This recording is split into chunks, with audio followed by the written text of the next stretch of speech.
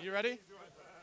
Hi guys, it's Barnaby for Spurred On. We just come out of White Hart Lane. I've got Ben with me. It was Tottenham 0, Everton 0. How are you feeling overall about that one, Ben?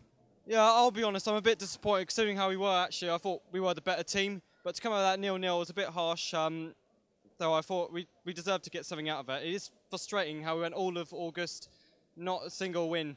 Though I do think we deserve 3 points today. So there's a lot of talk about how Daniel Levy leaves it up to the last minute, and that affects us in August. Do you agree with that? Do you think if we'd got the players in early, some of these draws would have been turned into wins?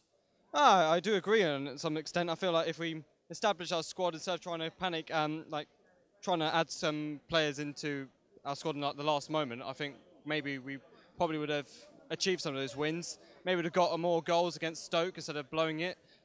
Maybe would have held on to and got more goals against Leicester, and maybe we probably would have got the win against Everton today. Okay, so we've got 2 days left of the transfer window. Everybody's really saying they want Berahino. Some people think it's going to get over the line, some people don't.